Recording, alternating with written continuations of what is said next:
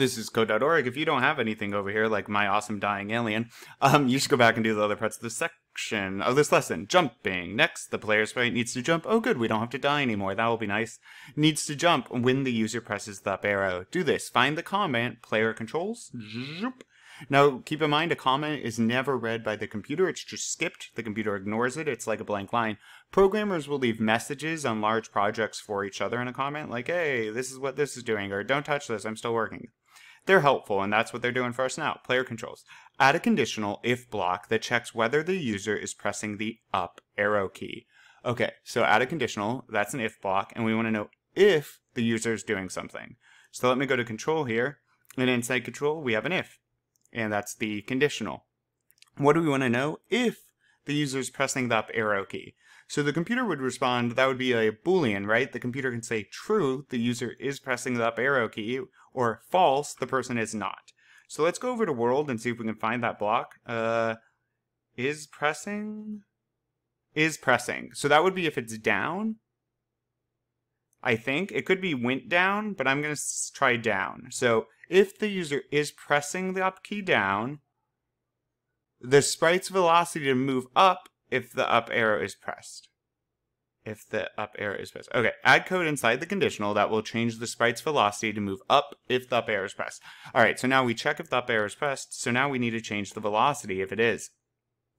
Now, how do we want to do this? Do we want to use a counter pattern, or do we want to suddenly change it? Well, let's test. So now keep in mind, I'm going to reset here. Y down here is 316, Y up here is 66. So to move up, we need to do a negative number. We don't have a sprite though, we have a player. That's the name of my variable, probably the name of yours. Way up here. Right there, great, alright. And then what velocity? I'm going to start with -1 and see how I like it. Now you'll notice, if I just hold this, it just flies up. So that could be kind of game ruining. I am not sure, I would assume that they want is down, key went down maybe, and then they have to repress it. Let's try key went down. Now I don't move at all. So either of these actually work. I think I'm just going to change the speed.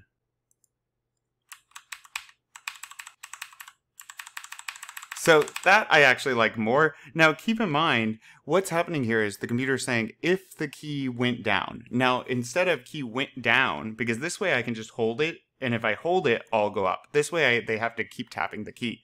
Now the computer will respond with true or false. Right now it would be false, I'm not holding the up key, right? But if I press the up key down, and only if I press the up key down, the computer will say true. Once this is true, the computer changes the Y velocity to -5. And that will make me go up, because this is 0y and this is 400y. So a -y velocity starts pushing me up. The reason I start going back down is because I still have the force upon the player that we are added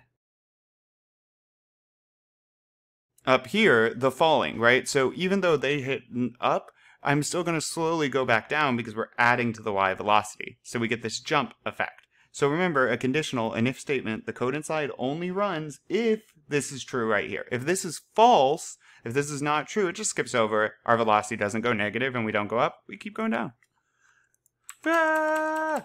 Awesome. Onward.